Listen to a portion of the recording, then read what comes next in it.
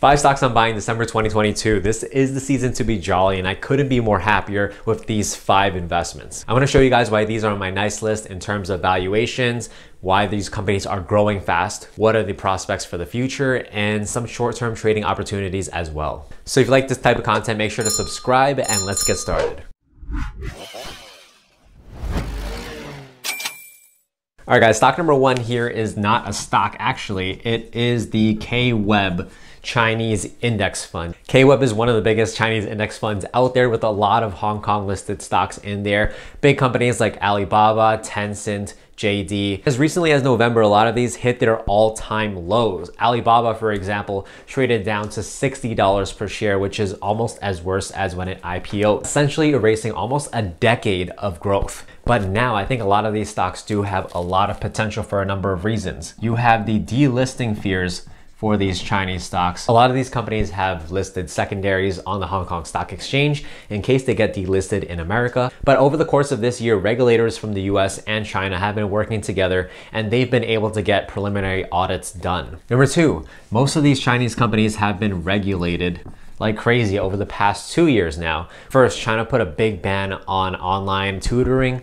Then they took down video games. Then they decided to fine a lot of these big tech companies like JD, Alibaba, Tencent. But over the past year, there has been a notable shift in the rhetoric that a lot of these regulators and politicians in China have been coming out towards these tech companies. And regulation in China now, I think, is well past its peak.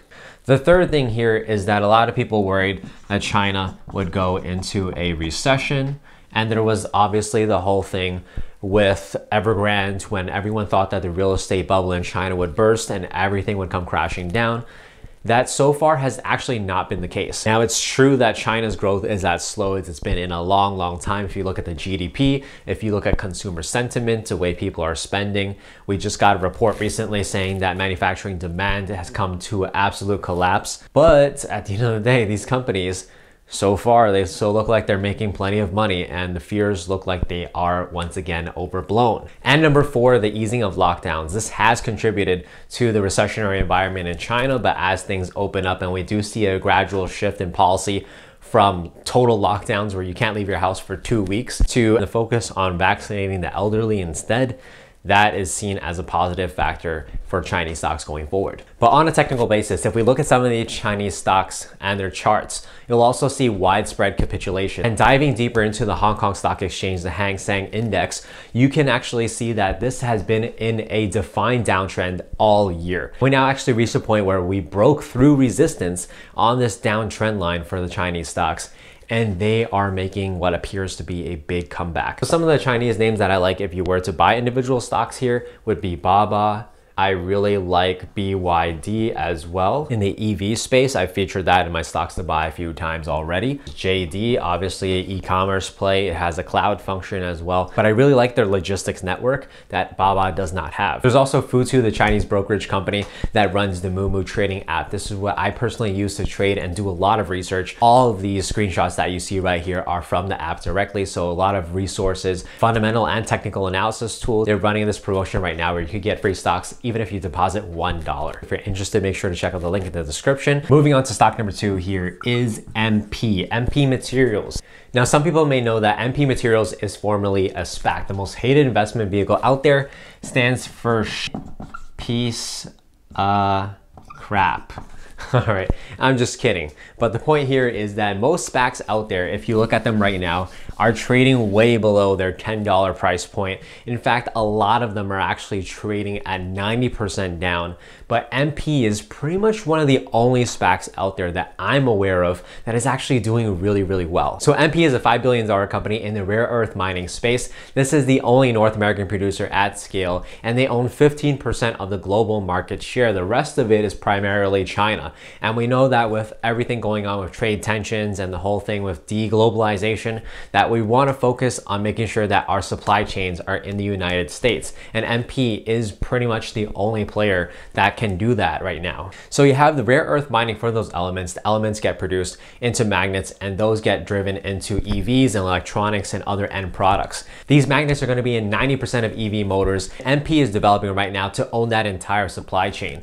And it has a supply deal in place right now with General Motors for the next couple of years for them to produce magnets for them. Being a commodity, those prices are going to fluctuate up and down, but over time, with that huge demand that I expect there to be, the price of these elements should continue to rise. Over the past 5 years, if you look at the trends, there have been big ups and big downs, but for the most part, if you look at it as a whole, the price of these elements has multiplied. And we see this growth for MP. Last quarter, revenue grew by about 25%, but net income grew almost 50%. That's even after accounting for costs of their development into phase 2 and phase 3 of their manufacturing plants. And it trades at a pretty fair valuation of around PE of 20. And by the way, if you do want all of my trading and investing alerts in real time, as well as my team of analysts, make sure to check out the StockDads Discord. In our community, you get real-time alerts on all the trades that we make, and they're suitable for all types of traders and investors, short-term day traders, swing traders, long-term investments. We also have crypto and sports betting. In addition, we have a one-on-one mentorship program that was nationally recognized,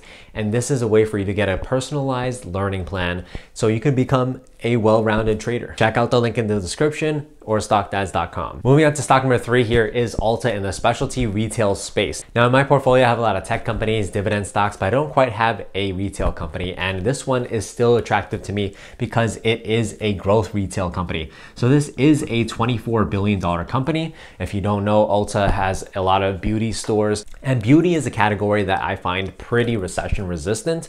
At the end of the day, even if people don't have a whole lot of money, they still want to look pretty good. And Ulta carries a lot of brands that are at a more affordable price point than some of the more high-end luxury type of stores. Now, when we look at some of the fundamentals for Ulta, we see a PE ratio of 21, which is pretty reasonable considering the growth that it has. So even during this recessionary environment that we're in, last quarter's revenue growth was 17%, which was pretty good. But then we have the net income growth, and that is 27%, and that is a really, really good number right there. Compared to the average S&P 500 growth rate, which is around 5% or less as of the last quarter, this is doing several times better than that. Two more things that I picked up on Ulta is that 95% of their sales is from rewards members, so they can leverage that data to a great effect, and it just makes their whole business more sticky. And Ulta is well perceived as a pretty young brand for young people, Gen Z focus right there, so they have a lockdown on consumers for the next decade. And finally, if you're not even investing in Ulta but looking at it as a trade, I think it's really promising here. It's at an all-time high breakout, so you can see the breakout above 450, and this looks set to continue to go higher. It has really positive momentum. It has good earnings behind it. It's in a resilient industry, whether there's a recession or a good economic environment. So Ulta is definitely one to watch here. Stock number 4 is Enphase, a huge growth company in the solar systems space. A lot of people may know that there's always a bull market somewhere, and solar stocks have definitely been that for 2022, especially with the newly passed Inflation Reduction Act a couple of months ago. All these companies are set to benefit from widespread subsidies to these green renewable energy type of companies. And Enphase is really interesting here because it has a total package solution. They leverage semiconductors and their own software in their storage systems so that it has the best-in-class product. Enphase is expanding globally, and they have millions of these systems out there right now. Now, I'm not the biggest expert on green energy and ESG, but I mean, if you look at some of these numbers from the environmental impact, 3.5 billion gallons of gasoline not consumed, 31 million metric tons of CO2 prevented from entering the atmosphere. It's just very, very impactful stuff. Now, in their roadmap, they also have a portable energy system and an EV charger, and the total addressable market for those is expected to expand rapidly over the next 2 or 3 to 5 years. As they expand their products and their core business continues to thrive over the next few years, as more people get smart homes, then we're going to see a bigger expansion of more dollars that Enphase can grab from each household. You look at some of the projections right here. 2019 Enphase potential per home, $2,000. That rose to $9,000 in 2 years to 2021. And 2023 beyond, they're expecting to grab $12,000 per home. Now, projections aside, let's look at some of these fundamentals that we have right now as far as PE, revenue growth, and net income growth. So the PE ratio for this company is admittedly sky high. You're looking at a PE of around 150 here as of this recording, which normally says do not buy this stock. But you look at the revenue growth in the past quarter, 80%. That revenue growth is premium. 80% is higher than almost every company out there in the entire stock market at this size, right? Enphase is not just a random small cap stock. This is almost a $50 billion company here today. Net income growth, 400% in the past quarter to over $100 million. If this continues to compound, as we believe it will be, then this PE ratio doesn't look that bad after all. Last but not least, we have stock number 5, and that is Perry, hashtag Perry Pals. If you've been watching the channel, you know that I've been banging the table for this stock every single month that we have a stocks to buy video. It's such a huge conviction buy for me. I don't know why anyone else is not talking about this stock. I've gone on and on about this one, so I'm gonna keep this short for this video. Perry is in the ad technology space. There are a number of players out there like TTD, Magnite, but Perry's valuation as well as growth far exceeds all of those. This is only about a $1 billion company here. Trades at a PE ratio of about 15, which is extremely cheap because its growth is way off the charts. If you look at the ad technology sector as a whole, it's growing at about 20% compound annual growth rate over the past couple of years. Perion, meanwhile, is growing at about a 40% compound growth rate. Recent revenue growth over the past quarter was 30+%. When you have a bad environment for ad technology right now, just look at the social media companies.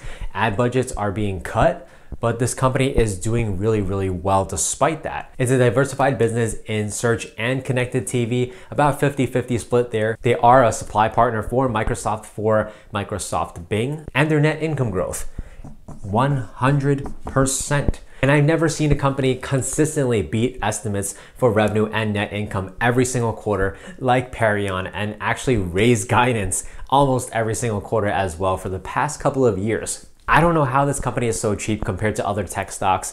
It has such a low valuation. Not to mention, this company has a cash pile of $390 million and no debt on their balance sheet. There's almost no risk here.